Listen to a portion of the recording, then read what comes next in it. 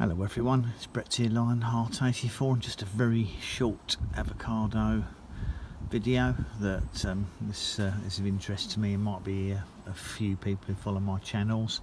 I did post a video probably a couple of weeks ago. I have to excuse me, the neighbours doing hedge trimming at the moment, so you might not be able to hear me properly throughout the video. A couple of weeks ago I featured all my avocados that I was doing a soil or compost trial on, and I had two of them planted in a complete pure aggregate compost, one of them in a 511 compost and one of them in a standard potting compost.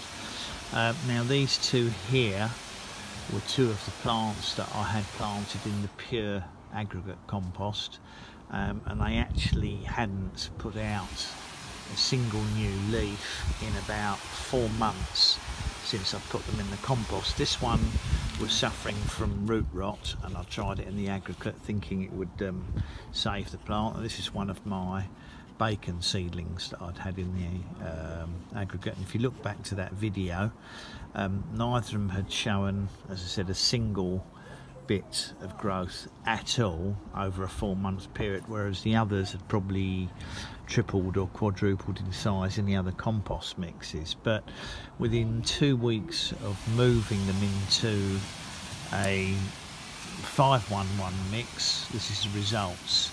This is the seedling bacon that hadn't put out any leaves at all since it had been put in the compost, and it's now showing new growth. And this is in September, so it's obviously not the ideal growing time of the year for these. And this is my one that I had sort of some form of root rot. Sorry, I lost the focus there for a minute. I think I potted up in the aggregate mix in about probably March or April, and all it did was gradually turn its leaves brown like this and didn't grow or do a single thing. And within 2 weeks of being in the 511 mix, it started to generate new growth, which would have to mean that the roots are now regenerating, and obviously you can see the growth on the growing tip, but also these little buds in the axils at the top start to show growth. So I'm really impressed with the impact it's had on them instantly, and it does indicate that the absolute pure aggregate mix I used was too aggressive for the root systems to cope with.